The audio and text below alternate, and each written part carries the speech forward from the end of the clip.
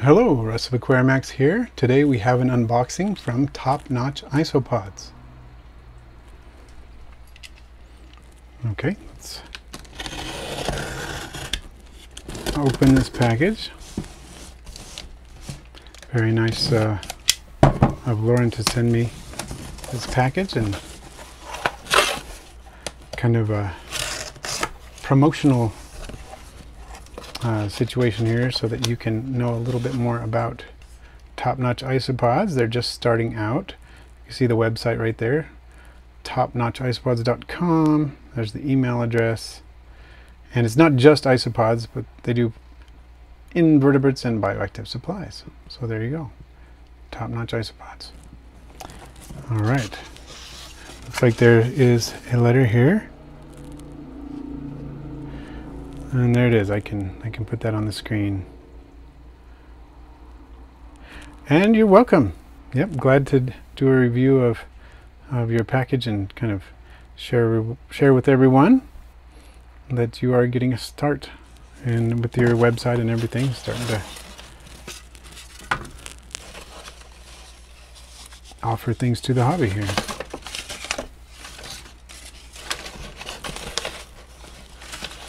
All right, what do we got here? Oh, we got some pandas. Awesome.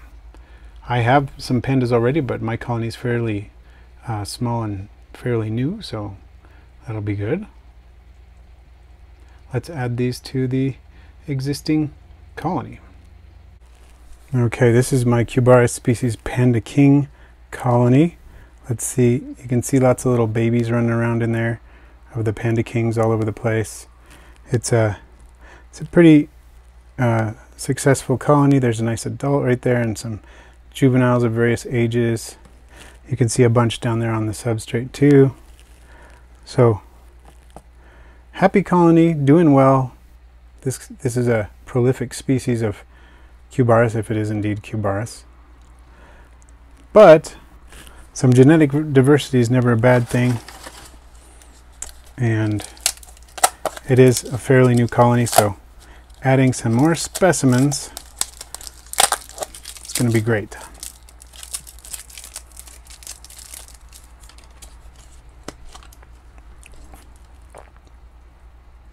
And there we are. You can see they're active, doing well in there. And of course I'm going to add all of this substrate. You never want to dispose of the substrate that they come in, because you could inadvertently be disposing of isopods, and it wouldn't be a very difficult thing to do. See, I think one just fell off of that piece of moss I was holding, and if I hadn't been holding it right above the enclosure, I might have lost it, but of course I was holding it above the enclosure because I knew it was up.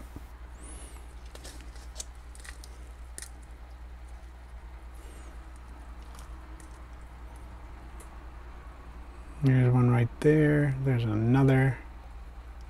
Several of them there. That characteristic panda pattern, pretty cool. There's another one, another couple of them, 3 of them, right there. Helping to boost the genetic diversity in my colony. Excellent, thank you. I heard there was going to be a surprise in this package too, as well as some things I already knew about. Ooh, blue death feigning beetles. I thought there were only going to be 4, but there are 5, which is fantastic. Get some genetic diversity in my colony. I do plan on breeding some more again.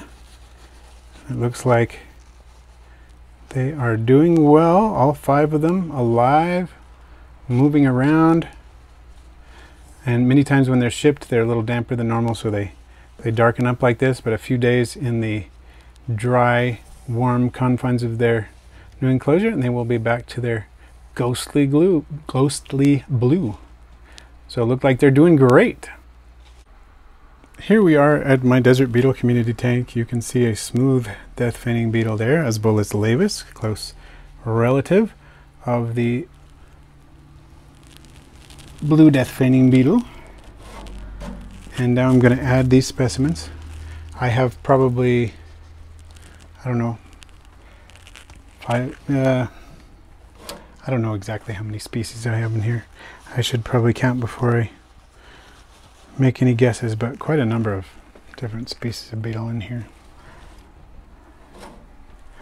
Probably well over 5, so. Sometimes I have velvet ants in here, not recently, but I hope to get some soon. Looks like that one is a little reluctant to move, but all the others have been, and that one is definitely alive, just living up to its name, feigning death. But I can see it moving a little bit, so I'm sure it'll be fine. Thank you so much for sending these as well. And here, Spirostreptus species 1. This is a millipede species. I keep this species. I have some adults, but I'm trying to get a colony going, so specimens of different ages will be a good thing to have. I can see one of them right there. All right, here is my colony of Spirostreptus species 1. I have several adults, like I said.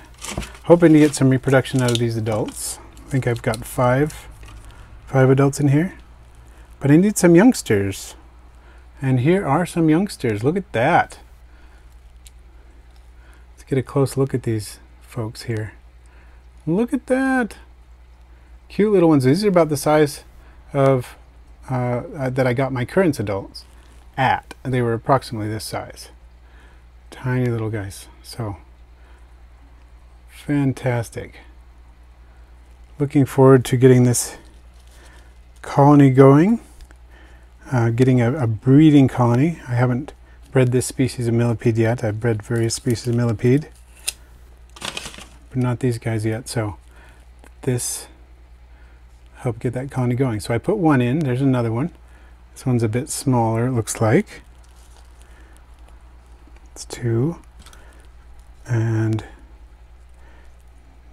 that's 3, 4, 5, 6. Oh, some of these are even smaller than the ones I originally got. Cute little millipedes. So that's 6. That means that would be number 7 here. And it's possible there are some others in here too. I don't know. But wow, 7. That's great. That puts me at 12.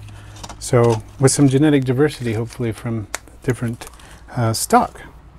So that is fantastic.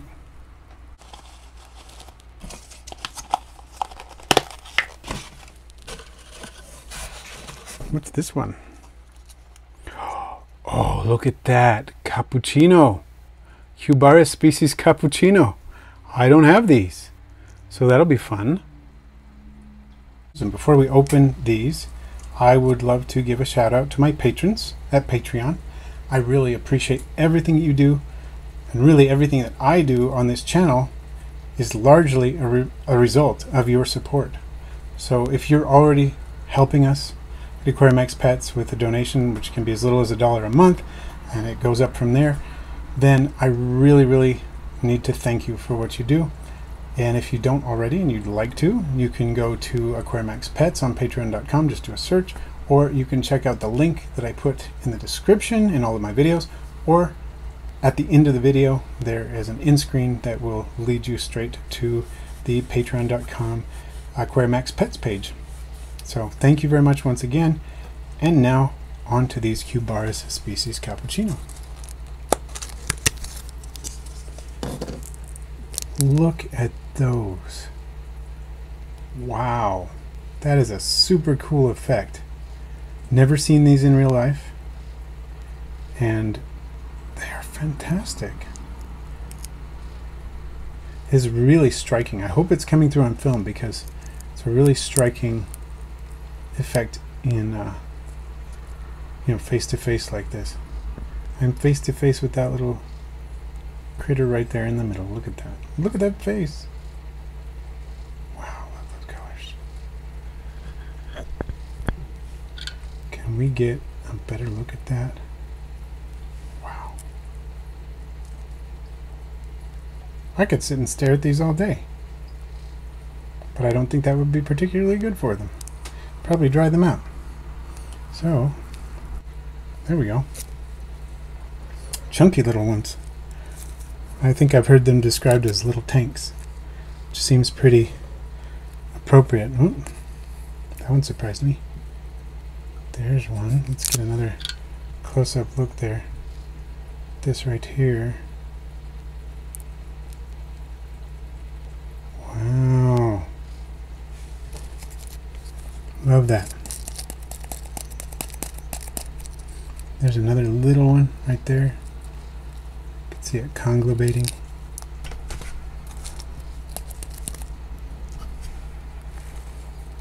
Alright.